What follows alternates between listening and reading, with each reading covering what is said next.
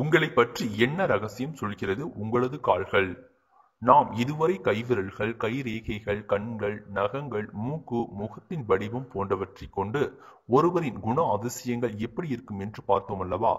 ஒவ்வொருவருக்கும் கால் பாதங்களின் வடிவம், கால்களின் விரல் நீளம் போன்றவை வேறுபட்டிருக்கும். இந்த வேறுபடும் ஒருவரின் குண அதிசயங்கள் பற்றி என்ன சொல்கிறது என்பதை நாம் விரிவாக காண்போம்.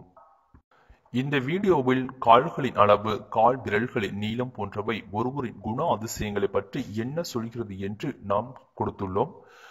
அதை கொஞ்சம் நீங்கள் கேட்டு தெரிந்து கொள்ளுங்கள்.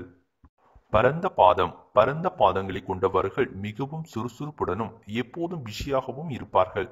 மேலும் இவர்களுக்கு நடப்பது என்பது மிகவும் பிடித்தமான ஒரு விஷயமாகும். மேலும் இவர்கள் பெரும்பாலும் நின்றவாறே வேலை செய்வார்கள். குறுகிய பாதம். குறுகிய பாதங்களை கொண்டவர்களின் உடலில் சோம்பேறித்தனம் அதிகம் இருக்கும். இவர்கள் தேவையில்லாமல் எதிலும் ஈடுபட மாட்டார்கள். மேலும் கடின உழைப்பை இவர்கள் விரும்ப மாட்டார்கள். வளைவுகளின் உயரம். குறைந்த வளைவு கொண்டவர்கள் எப்போதும் மற்றவர்களை சார்ந்து வாழ்வதோடு எந்த ஒரு செயலை செய்யும் முன் மற்றவர்களின் அனுமதியை நாடுவார்கள். எதையும் வெளிப்படையாக பேசுபவர்கள் மற்றும் தனிமையை விரும்ப மாட்டார்கள். பெரிய வளைவுகளை கொண்டவர்கள் மற்றவர்களின் கருத்துக்களை கேட்க மாட்டார்கள்.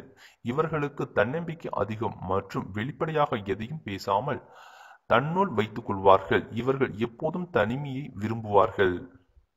கட்டை விரல் நீளம். கால் கட்டை விரல் மற்ற விரல்களை விட நீளமாக இருந்தால் அவர்கள் தாம் என்ன செய்ய போகிறோம் என்பதில் தெளிவாக இருப்பதோடு எந்த ஒரு பிரச்சனைக்கும் தீர்வு காண நினைப்பார்கள்.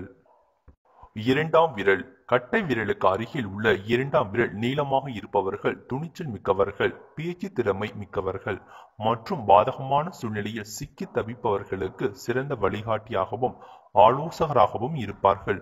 ஒருவேளை இரண்டாம் விரல் சிறியதாக இருந்தால் அவர்கள் மற்றவர்களுக்கு தலைமைத்துவத்தை விட்டுக் கொடுப்பார்கள். அதாவது இவர்களுக்கு விட்டுக் கொடுக்கும் மனப்பான்மை அதிகம் இருக்கும்.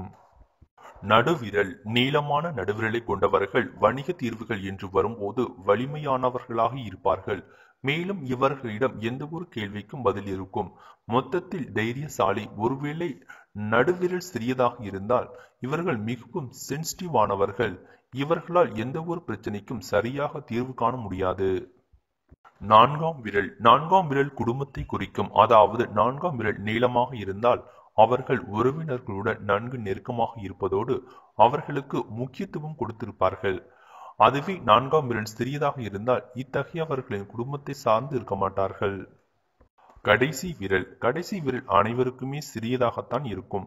பெரும்பாலானோரால் கடைசி விரலை தனியாக அசைக்க முடியாது. ஒருவேளை அப்படி தனியாக அசைக்க முடியாதவரின் நீங்கள் மற்றவர்களை எளிதில் கவரக்கூடியவர்கள் என்று கூறலாம்.